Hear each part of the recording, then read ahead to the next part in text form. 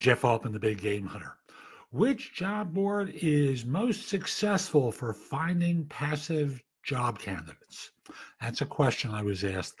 I don't know if this is coming from a recruiter or a job hunter, so I'm going to answer for both.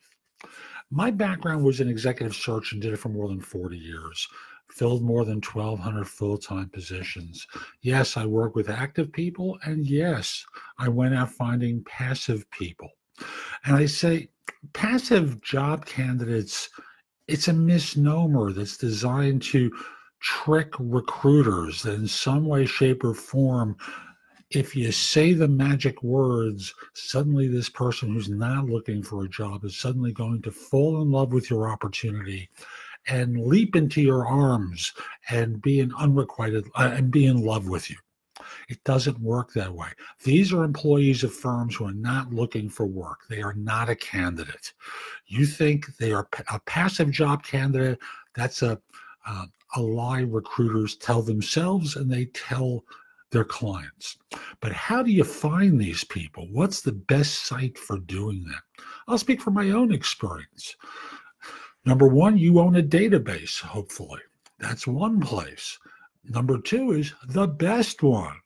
The really best one is not free, it's not cheap, but it's called LinkedIn. Because LinkedIn allows people to put a profile, namely a resume, up on the site. You can search the platform.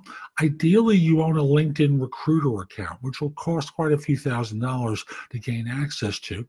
You'll have 100 free emails a month, but it opens up the entire database of 650 million people to you, so that you can search the entire thing anywhere in the world, find individuals, you can email or call them, and know what their background is as they've identified for themselves.